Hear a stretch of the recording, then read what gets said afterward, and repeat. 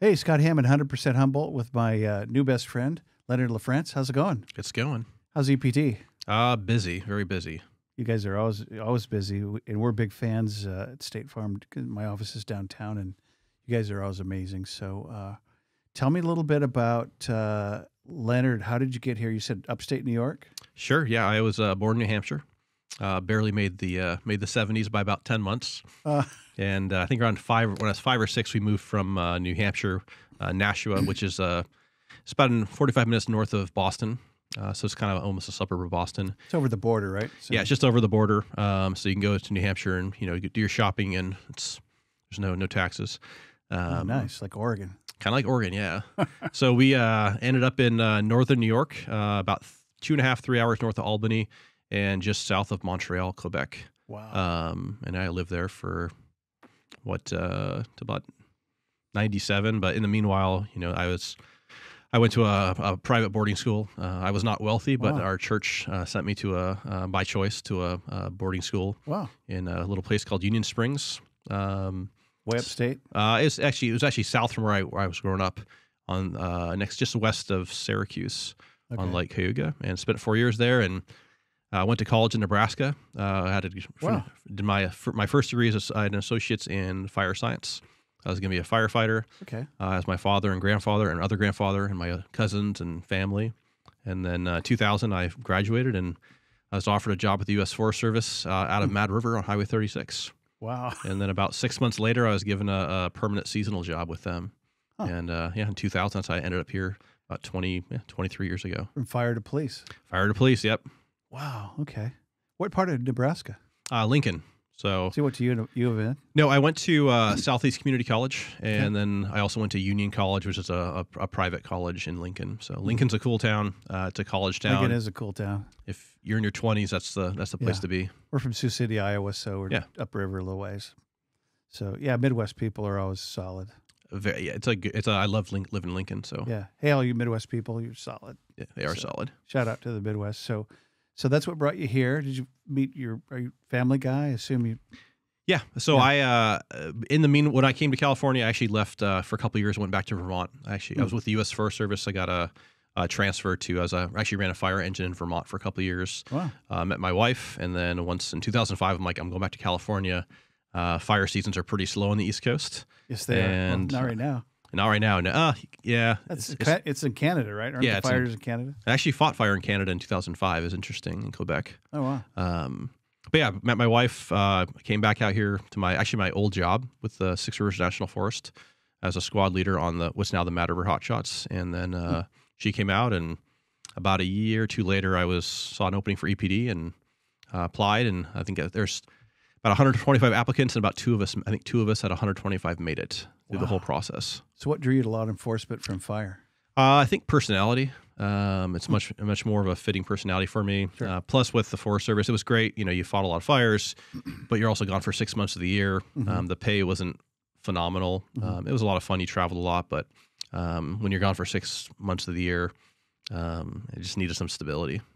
Seems like you're a personal guy. So we're going to talk about what you do here in a minute. What do you do here in a minute? What's your role at EPD? Yeah, so I'm a police commander, which means that I oversee half the department. So I oversee investigations and special teams and property. So any kind of major crime, technically I'd be the commander. I have a sergeant who works underneath me or works with me, and then he has his team. We have our community safety engagement team, which is our mental health, homeless outreach, crisis intervention team that I actually helped start back in 2018 when I was a sergeant. Is that Officer Swanlin? Swanson. Yep. Swanson. Yep. Great guy. Yep. He was the missed officer with that team for a while. So I oversee that team, property, and a bunch of other positions. And then the other side of the house would be the patrol house, which right now is Commander Hill, and will be Commander Rebang here momentarily. Wow. Yeah, I saw Ryan in action. He's great. Just talking to people. Just having a conversation. Yeah, that's really what with that mental health team. That's really what we do. We build rapport. We meet people where they're at. We go upstream. We try to connect with people. This way, when they go into full on crisis, we're able to de-escalate them really quickly, or they comply. I love it. But nowadays, most of the time, I either I'm in meetings or which is fine because that's that's how you're helping create policy and creating streamlining services and creating influence to really move programs forward that need to happen. And so I'm always meeting interesting people and trying to make things, or try to fix problems and trying to make things better. Good. That's a good way to look at it, as opposed to it's another Zoom call. I'm on the half hour. Yeah. No, seems like that goes that way a lot. So, well, cool. So tell me a little bit more about you and Kim Smalley at the Regional Center and how you interact with Regional Center here. It's actually Regional Center #1 in California. That's their designation. Yeah, it's kind of meant to be. It's kind of a unique scenario. We within CSET, obviously, we work with people that are in crisis, people that have disabilities. I teach classes on de-escalation. And CSET is, again, what? Community Safety Engagement Team. Okay. So when I was with that team, we're heavily involved and work with people in that realm as well. Mm-hmm. What I didn't know is that my personal world would also become engaged with that world as well. And so when my son was diagnosed with autism, so here I am in my professional world, my personal world, they kind of collide together. And it happens, yeah. It happens. And so it just kind of worked out well that we started teaching classes together. I met her during the crisis intervention training we have every year, which is a 40-hour class led by law enforcement and the county behavioral health. And we were teaching a class on autism and law enforcement engagement. We did that a couple times, and some other classes I think also. And eventually, she asked me last year if I can go down to Sacramento or to Ukiah, and they had a 2-day seminar for law enforcement. And so they asked me to be one of the key speakers or person that was there from the law enforcement side to help teach how to best engage people on the spectrum for law enforcement. And people on the spectrum are everywhere. It's the spectrum. It's a way like my son. If you met my son, you would think he's a normal kid, right. A normal 9-year-old, and then once you hang out a little bit enough with him, you obviously have some social and communication deficits. But otherwise you would never know. Yeah. No, I understand So we have Gabriel. He's 23. He's got autism and Down syndrome, and he's my hero. Gabriel's always in happy land, and so I get it.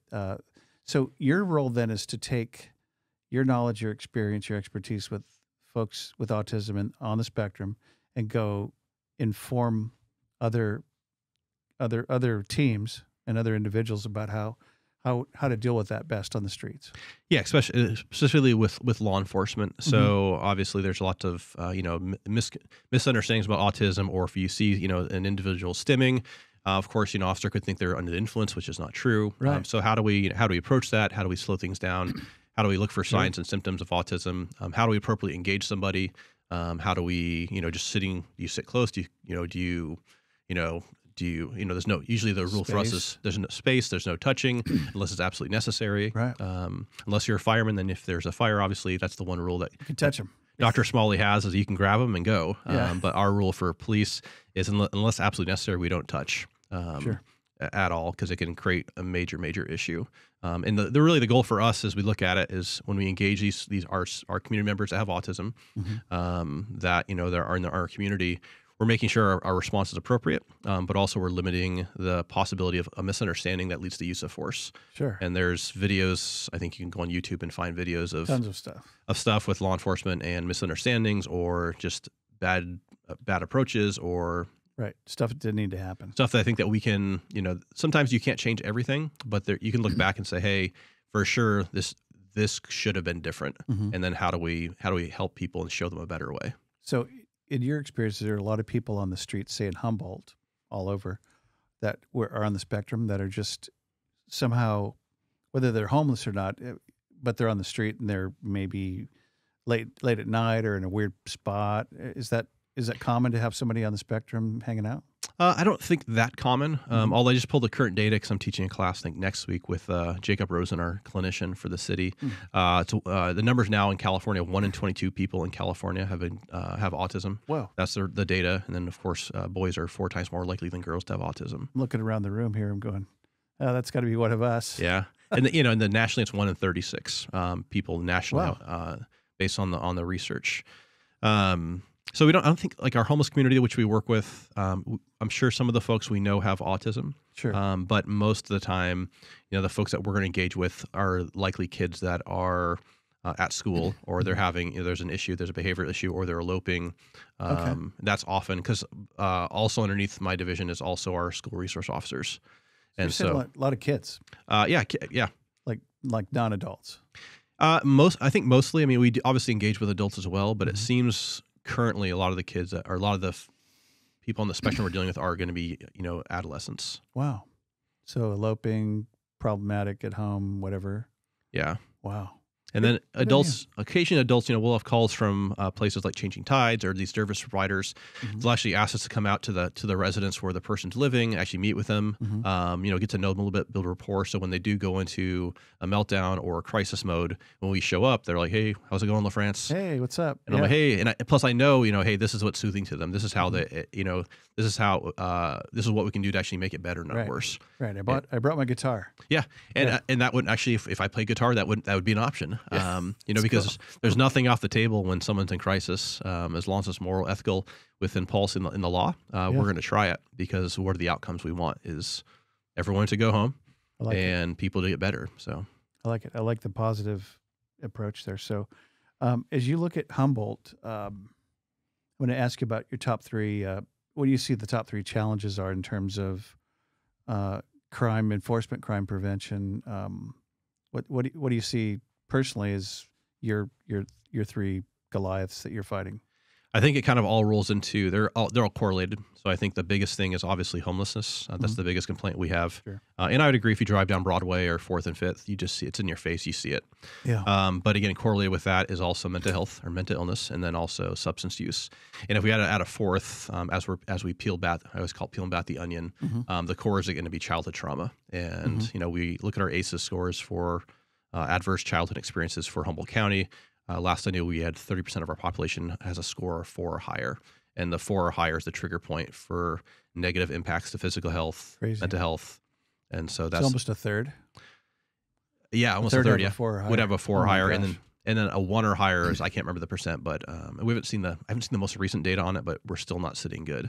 And I'm not sure, being an outsider coming into Humboldt, even an outsider into California, the West Coast. I wonder, there's obviously some value difference between like the East Coast and West Coast. Sure. Where West Coast is definitely a lot more progressive. It's definitely just different, definitely not as conservative as the East Coast, even though they share maybe rigid. Is that a good word? Rigid is maybe a better word, because it's not really political. It's just how formal. It's how we approach the world. Yeah. And so I'm not sure how that works with with values within the system. And then Humboldt, of course, we look, if we could define the values here. I think in many regards we're seeing high crime rates for 136,000 people. It's not a lot of people, right? And yet we see, look at the homicides, look at the missing people, and it's very interesting to me to, can you define it? I don't know, but can you attribute that? And this may not be a popular question, but it's an honest question, to the cannabis industry and its influence over 50 years here. Being an outsider, the looking industry in, and the whole. Yeah, I think from my opinion, looking from the outside, looking in from being, again, not living here, not originally coming from here, but looking inside, I think the values, again, what are the values in that, I guess, microculture of our community? It's money, it's wealth, it's having big trucks, it's making as much as you can, it's not following the rules, it's hiring people and then disposing of them. It's, there's human trafficking involved in that as well. Sure. And so I think that's part of it, we, for a long time, weed's just normal. You meet most kids nowadays here in Humboldt, they're smoking weed by 12. It's a normal thing to do. Right. Where for me, I've actually never used cannabis ever. Yeah. I've never had a desire to. Good for you. And if as an adult it's legal, if you want to use it, hallelujah to you. Go for it. But I think just it appears that the value system with that is just, it kind of throws everything out of whack a little bit compared to the rest of the nation. Sheriff Downey told me 25 years ago, we were camping. He was homeschool dad, and we were kind of thing. But he said, he was sheriff down in Miranda and Southern Humboldt. He goes, it just, the value system is different generationally already. Kids don't, they've learned that money is not that valuable, and they're just, and so it escalates into other drugs and other pleasures and weirdness. And it's like, he goes, it is really weird. It is a whole different deal. And I think, I don't want to go too far off on those guys. Or it's sad. To me, it's a sadness. And I am going to rant for a minute. My rant is that some of those guys kill the environment. And so all you environmental friends, these guys are, torturing the environment. And I remember he said there's 7,000 grows. He could attack about 70 of them if he gets lucky this year. And I go, wow, that's a big job. Yeah, and I think a lot of it is the value. What's the value? The sanctity of life, and that's where if you can view other people that will come to your property and you'll just dispose of them when you're done, like we've seen before with a couple homicides. Yeah, it's just a different way of living. Yeah, and that's the murder mountain stuff. Yeah, I mean, it just doesn't match the values of what I see as everyone has value, no matter. We look at a lot of our folks on the streets, Sure. and of course, people say they have no value, but they do. It may They're take human beings, man. It may take a while to push back the behavior and see that value and that spark of life, but it's there. Mm-hmm. And that's how I view the world, though. And I just think the value system's a little bit off sometimes. Weird. Yeah, I've heard a term, imago Dei, which is image of God. So, hey, man, I could have been a homeless guy. Yeah. Instead, I got 9 kids. So Yeah. sometimes I wonder which is better. No, I'm kidding. So, no, I appreciate that. And to be, in all fairness to the growers and grow industry, there's a ton of amazing, beautiful people that are doing it right, that want to do it right and want to make it a good thing for everybody and make it a win-win. And it's sad that there's that abuse. And moving on to, so the top 4 problems then kind of all, in your mind, coalesce. They do. And play on one another. So how do you propose to fix all that? Because I realize that law enforcement is supposed to fix all our problems, which is, I'm being facetious completely, but what are you guys doing? And I mean the autism program too, but what are you guys doing to really make a dent in that? Because I think it's up to all of us to dent it and try to make it better. Yeah, that's the great question, right? And I've been, of course, from 2018 to up to the end of last year, I was obviously running CSET as a supervisor, and I mean, very, very much that was my life for 5 years, and still a big portion of my life now. Working with the department, but the solutions are one: what can we do? What's in our control? So one is the human connections we make every day with the folks on the street. So we know them by name. We know where they stay. We know that we connect with their families if we need to. We try to find out the underlying cause of why they're on the street. Is it substance use? Is it mental health? How can we fix that and actually address that? But it all starts with a human connection. So if you see me walking down the street, they're like, hey LaFrance, that's just the conversation we have, and it's a wave, it's a hello every day. But that also leads into accountability and voluntary compliance and unwanted behavior. So I think the personal connections is the number one most important thing. But you also have to be where people are at. So you can't sit in your office all day and expect people to come to you. Right. As social workers, and we're not social workers, but we do a lot of social work. Yes, you do. You have to go where people are. So you have to go out into the field. You have to go down to the service centers. You have to connect with people there and connect with the staff and become very good friends with them as well, because they're good people and they can help people. And then also learn how to work the system here. So how do we get people into a rehab center? So we have connections with Waterfront Recovery, HRC Crossroads. So who do I call when I have an issue? And immediately can streamline that person. So you know who these guys are. Yep. And same thing with mental health. If we have an issue with mental health, how can we streamline that person? Or if the system's not working for us, how do we backdoor the system? So for example, we've had folks that had hundreds of calls for service a year on them. A lot of it was mental health with drugs. But of course, whenever there's the co-occurring, which is very common, but if it's so heavy on the drug side, people are often unwilling to help them. Sure. And so if they can't, then we would, in theory, we would look at what can we legally do as officers to address the problem. So we start making arrests, which we can lawfully do. It's in our purview. Sure. It's right. It's lawful. It's moral, ethical, within policy, within the law. And then we work through the court system. Say, hey, DA's office, we have Bob here. Bob's causing a lot of problems. Bob has an addiction issue with methamphetamine or whatever. He likely has a mental health disorder. Hey, public defender, same thing. Let's work together on this to get a long-term solution. Wow. Whether it's either going to rehab or sobering up for jail in 6 months, then going to rehab, or get him conserved, or whatever it is. We have to look at those options because their impact is so negative that we have to do something. Sure. I remember everybody used to accuse Pelican Bay or Bay Area, law enforcement shipping their guys up here. And is that true? Did they ever one-way ticket, Greyhound to Eureka, bro? Yeah, I know from Pelican Bay, people can be discharged here on parole, but we've heard rumors of an influx of people coming from Southern California here. Has not been confirmed yet. I know that back in, I can't remember how many years ago it was someone sending people to Oakland or Oakland to somewhere else, but then there's a lawsuit. It's like $400,000 per person. Wow. So for example, if we meet someone on the street and they want to go back home to family. Example, we had a gentleman in North Dakota that wanted to go back to his family. And so we met with him. He had pending charges on him also for like a misdemeanor. Wow. So we have professional staff with CSET. They contacted the family directly in North Dakota, said, hey, we have your brother here. He wants to go back home with you. Are you guys willing to take him? Yes or no? Well, yeah, they said yes. So like, cool. Then we have to get buy-in from him also to go. And then we have an issue with the court. So we say, hey, DA's office, he has a pending misdemeanor. It's a minor charge. If we get him to go back home, can we dismiss it? And then we'll talk to the victim of the crime and say, hey, here's the plan. Instead of going to court and going the whole process, he actually wants to go back home to, cross country. Yeah. Are you willing to, are you okay if we choose not to prosecute this? Usually people say absolutely. And so like that gentleman, he was causing, I think, at least 100 calls for service a year, but we called back to the family. We confirmed their address. We confirmed he had a place to stay. We do all this important work to make sure we're not just dumping him. And then once we confirm, go through steps through A through Z, we actually send him on his way either by bus or usually by bus, but we could fly people out if we had to. Wow, bless you guys. Yeah, it's amazing. But we're just not dropping people. We're doing all the work to make sure they're actually way more behind it. I mean, we actually even Google the addresses to make sure there's actually a house there.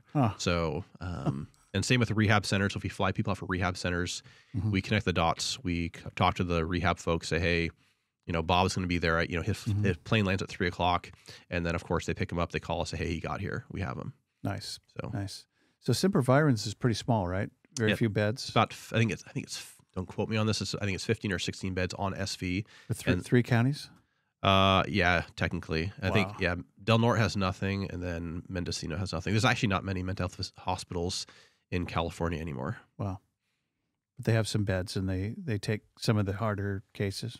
Yeah, I mean, it just depends on, it depends. Because, often right now all mental health holds go through the ER, which has been obviously challenging. And we work with St. Joe's closely, their ER staff, their admin very closely on, they're practically our extended family. Yeah. But they go to the ER first and then they get either sent out of the area or they get sent locally.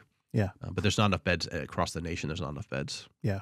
Really issue close to my heart. I have a 21-year-old who was suicidal at 15. Yeah. And he got a 5150 and, day at St. Joe's and then 8 days at the John Muir Hospital. Yeah. Wherever that is. And yeah, hard story, but got to meet Ryan and different people. Yeah. And so interface with the team a little bit. Yeah. And eventually state-wise, we have to look at, how are we going to fund, better programs, more mental health hospitals. I think they're going to change the laws a little bit for gravely disabled for 5150 to include SUD or substance use disorder as well to a degree. But again, you get people on the street, you get them stabilized, and where do they go after that? Where do they go? And so that's that's what we've been working on for the city is some transitional housing. So we'll have the project on Hillficker coming up. We're looking at another project. Oh. That is, it's staffed. It's not just like, hey, just go live here. High five. We did an awesome job. It's like, here's a place to live. We're going to support you. We're going to give you case management. We're going to give you SUD support, mental health support, employment support. This way you bring people back into the fold, not just say, hey, we solved the problem. High five. We move on. Complex problem. But we have to bring them back into the fold and teach them how to live again. Right. And how to live, how to live even in housing. If you've been homeless for, 25 years, you may not have used a toilet or cooked. So pay rent? What's that? Yeah, exactly. And so plus if you have ongoing mental health issues or, substance use issues, you also have to address those as well. So it's some people think, it's easy as giving someone a house and then, we're done, but it's much, much, much more complex than that. Really tough. So how do you guys interface with, say, CHP or the Sheriff's Department or even other law enforcement? Do you, as EPD, I mean, what does that look like day to day or paperwork or when when you're on a case like the sheriffs that shot the two guys? You guys were probably back up on that, but how does that all work? It really depends. So like in that instance, it happened in the city. So actually I heard the call come out on the radio, dispatch advisor, shots fired. So I was actually at 4th and V, just code 3 that way. And then so everybody just converges. Yeah. And so, luckily there's the chief was there, the assistant chief was there. I was there, Commander Hill was there. And so in essence, we set up a command or unified command with the Is sheriff's that office. county or is that sheriff's? Sure. Okay. That'd be our jurisdiction Oh, here. it was, okay. It was in the city. Yeah. But they were on site first? Yeah. Well, they were involved in the incident inside the city. Gotcha. But the sheriff's office backs us on calls. If we don't have people to go to a certain in progress call, we can call the sheriff's office. Mm-hmm. If we have collisions, CHP has arrived to help out before.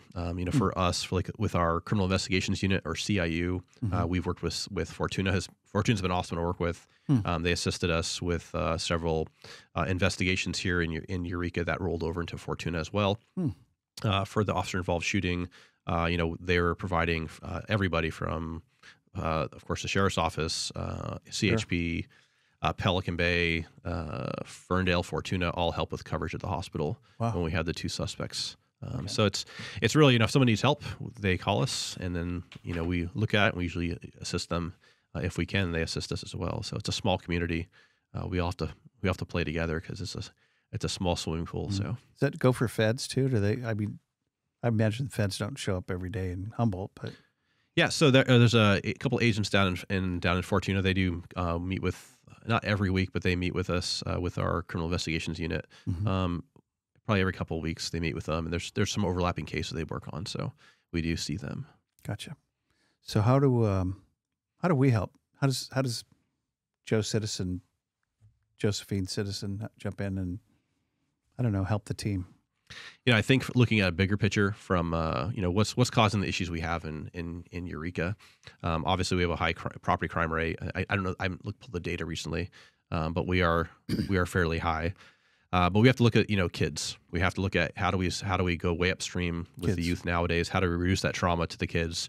How do we help develop programs that kids can have a positive experience, even if they have at home they have a rough life. But they show with ACEs, if you have one supportive adult in your life, the chance of you having positive outcomes is greatly heightened.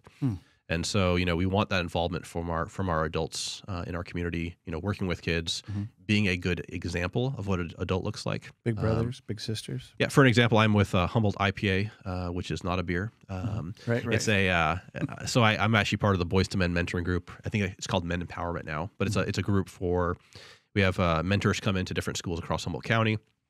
I've been with them since the beginning, and we just talk to kids that some kids have some have some troubles, things going on, but we just have conversations. I go in there for different schools, usually once a month. I've been to juvenile hall, very different places, but have very honest conversations with kids. And I pretty much say, hey, it's who I am. And I usually wear a suit or not my uniform. And I'm like, what do you think I do? And so I challenge them.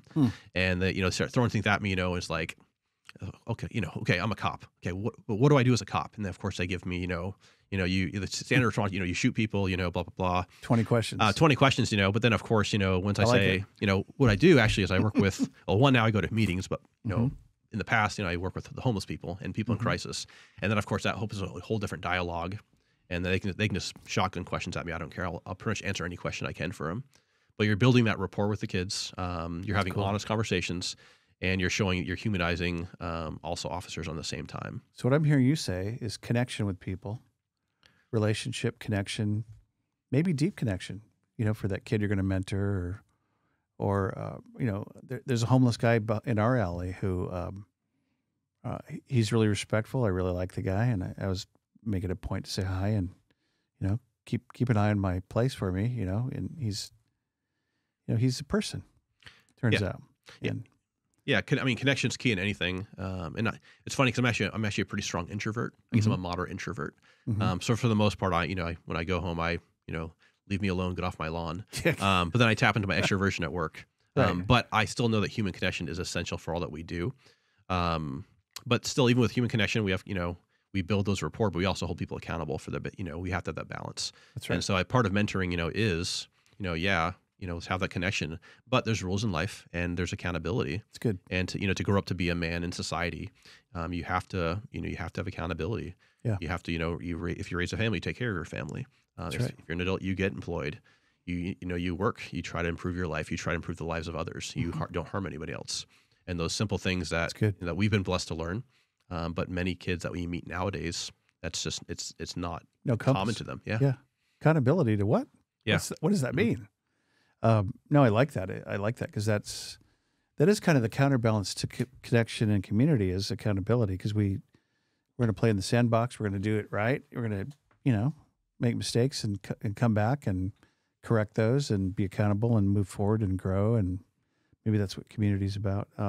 So what motivates you, Leonard, in terms of what you do day to day? How do you keep going? What's your secret? What's your mojo? What's your secret sauce?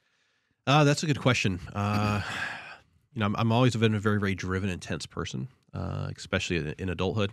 When I have a mission, like when I was, anything I'm doing, at work, or especially in work, it's that self pride I have to do the job right. And then, what is history going to say about me when I'm done, when I'm long gone? Legacy. I think it's important. It's, not that I'm saying I'm going to save the world, because I'm not, but if you save one kid or one adult, did your job. Then you did your job. But, I think it's that self pride that drives me to go forward, to be the best I can.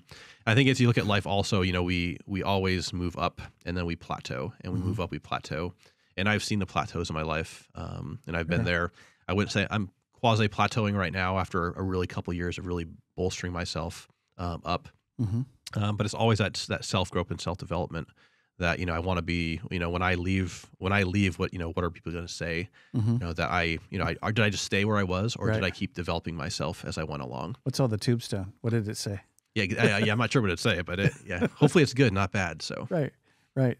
So top 3 opportunities that you would say. I've asked how can we help as a citizenry, but what do you see as for Humboldt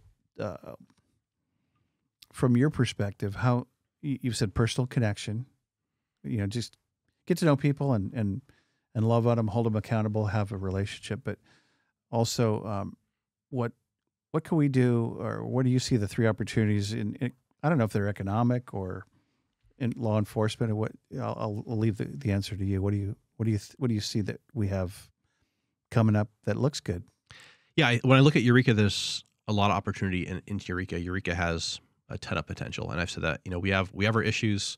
The data shows that. However, we have a ton of potential, and so I think for us to reach potential, we have to. A big thing is economy. We have to boost our economy. Yep. We need to bring in businesses, bring in tax bases. I mean, imagine if we lost Costco. Yeah, right. That'd be weird. That'd be really weird. Where would you shop at? And that's a huge tax base. What if we got Home Depot? Yeah. Whole other story. Whole nother story, right? But we have to bolster our economy. Yeah. And then I think that's a big piece of that. And I think that correlates also the next thing is we look at our policing force. Right now we'll be down, I think in a couple weeks, we'll be down 10 officers. So we have 48 sworn total. Whoa. And we're down to 38. And our staffing is based on a population of 30,000, but the daytime we're 60,000. Wow. And so our officers here, and again, I'm a guy who goes to meetings. Like I do nothing flashy. I do police work occasionally, but our patrol guys on the street are really the guys and gals that are busting their rear every day. They're pushing forward. They run call to call to call nonstop, sometimes for 12.5-hour shifts. It's long. Many times they don't get breaks. Many times they don't eat lunch, but they're constantly going. And so I think for us, if we can develop our youth, into the next generation of police officers, that hey, policing is actually it's a very good profession.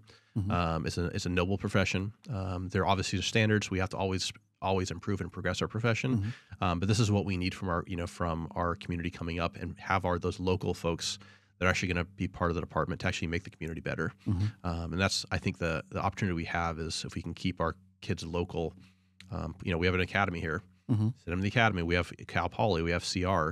Get an education while you're going to the academy, or get an education if you want to go straight to work after high school. Awesome, and go to the academy at 21. Awesome, and then when you're as an officer, you want to go and finish your bachelor's or your master's or whatever you want to do. That's great too. Wow. But I think we have a huge opportunity to keep our local kids and actually develop them into law enforcement. That's a major need we have right now. Major need. All departments are short, generally speaking. I think everyone except for Fortuna.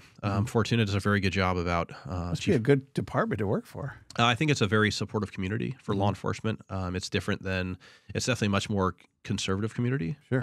So I think the support for law enforcement is probably a little more significant than other areas. We definitely have support in Eureka. Sure. But I think it's a smaller community, so they have less trouble getting officers. They're definitely not as busy as we are. But it's just the challenges, keeping officers here. So, example, we boost the economy. It's likely you'll push your tax base, and then you'll be able to pay your officers. Obviously, you'll actually be able to raise their wages, which we're still definitely compared to most of the state are underpaid, Okay. especially for the work they do. And you can probably even hire more staff and then also fill the vacancies and specialty Mhm. roles like our POP team, Mhm. which actually goes out and proactively addresses drug houses and Nice. those kind of things. Because right now we don't have the team right now because we don't have the staffing for it. Let's talk about your dispatch team for a second. Sure. I imagine you want to shout out to them because they're usually awesome, right? People that I've met have been really, I mean, even worked with have been really, really amazing. Yeah, the They're art kind of of part of the football team. oh they definitely are, yeah, because they're actually located in our building. But yeah, they multitasking extraordinaire. They Mhm. can multitask nonstop, and they also work 12-hour shifts, Wow. sitting down for 12 hours, which is a long time. Phones constantly going off. Not only is the regular non-emergency line plus the 911 line, plus the radios going on, plus they're running people, plus they're inputting data. It's craziness for Wow. 12 hours. They get nights, graveyards will probably get an occasional. It might slow down, knock on wood. Yeah. But I mean, in a matter of seconds, it could, all chaos can ensue, and they're doing everything they can. There's only 2 of them also in that dispatch center, and so they do a lot of amazing things. Are they the core of the 911 calls? In Eureka, yeah. So Okay. any kind of 911 would come. Would usually, if you're in Eureka, will go directly to our center. Yeah. The gals guys too that I've talked to have been amazing. So what can we do? We can support the economy. We can raise up some amazing kids and be supportive of kids. And what was the other thing you said? Mentorship, and then go one-to-one with people and engage people and be. I guess somebody told me, hey, just be a friend. Yeah, I mean, I think I think once you know people, it breaks down barriers. You look at somebody, obviously we're naturally judging people regardless of whether we recognize it or not. Mm-hmm. But just having those connections, it's just amazing how I'll walk down the street and people are amazed. Like the homeless will talk to me because they're like, well, why would the homeless want to practically talk to the cops? Right. Well, it's because I know them and we have a relationship, we have a friendship. Sure. Obviously, I'm an officer, so there's an expectation that they have to follow the rules. We've seen even regular citizens, whatever regular and normal is. I don't know what that is, but Right. Typical. people yelling at us that, for whatever, or just being Mhm. nasty to an officer, and we'll have homeless people come up and say, "Hey, time out! You need to back Yeah. off because it's great. which is very bizarre, right? Because you think it'd be Perfect. the other way around, but it's not. So it's an interesting dynamic. I love it. No, it's true. So I have a story about that. It was a bunch of us were on the Arcata Plaza singing some praise songs. This is 30 years ago. And a homeless guy started to come up and yell at all these youth that were singing. And the other homeless guy came up to our defense and said, "Get out of here. This is not this isn't your plaza. Would you please, stand down and go sit?" The guy did. So it should be. And I imagine a homeless population could be a really big resource for a bad apple that shows up in some fashion. And hey, yeah, he's right there. He's sitting over right there. Yeah, we've solved a lot of crimes, in major crimes. Just the fact that we have a major incident in Old Town, Mm-hmm. and usually just the people we know or the connections we have, people say, "Hey, you may want to talk to so and so," or "Hey, here's the name," and just because the folks that we're there to protect our homeless community also, and they know that we care about them. We know that we see value in them, Sure. even though sometimes their behavior is unacceptable, and we address it. But that relationship allows them to give us information because they want to stay safe as well. Mm-hmm. And so it's a very interesting dynamic, which some people don't believe it until they actually come out with a team and say, "Wow, this is really interesting how this works." No, so everybody's got a story and on a journey. That's what we say at our house. So I'm going to part with 2 questions for you. Should have started with these. So my father-in-law, Tom, was a marathon runner and a really nice guy and from LA. And he had 2 questions for people. Who are you? And what do you want? So we'll start with the who are you? Leonard, besides the data of who you are, who are you? That's a good question. When I actually did a kind of a value system assessment of myself years ago, and one of the things that came up is I'm a person of integrity. I am who I am, and pretty much what you see is what you get. Nice. However, having integrity also forces you to continue developing yourself. And so that's what I always start with. But besides being, working as a police commander or a police officer, I'm also, I'm a parent of two young children, 9 and 7-year-olds. I'm a husband. which, marriages and law enforcement can be definitely difficult. Yeah. I'm blessed to have a spouse that handles. She's my personal assistant. That's what she calls herself. Nice. She calls you LaFrance? Yeah, she does. Yeah. It's just I can imagine Jody going, "Hey, Hammond." Yep. Yes, dear. What? Yep. Happened. Yep. Yeah. It's interesting. Cool. But yeah, I'm a that's my family aspect, but I'm a huge board game player. Wow. I'm big into sports simulation board games based on all data. I love data. I love sports simulation and board games. What does that look like? Not Monopoly. No, it looks like you have a game system. Like right now, I'm playing a game called History Maker Baseball by Play PLAAY.com or Play Games. And it's you have a booklet. You have cards. I play a fictional league, and you have different players. I actually created the league myself and been playing it for 3 seasons now. And you roll dice. You look at the book. So it's not online. It's not on a computer. Nope. It's all you roll dice and you keep scorebooks. And that's cool. And I love data. So I'm a data guy. So I love my batting average of my player is a 332 or. And then it's just kind of my own little realm. You said you like documentaries, so you like Ken Burns baseball? I do. Yep. Although he got it wrong. Did he? He got it wrong about Ty Cobb apparently. So that Ty Cobb was not a monster. He was not a monster. No, apparently he was not, according to the most recent. Interesting, because it always comes out that he's a real.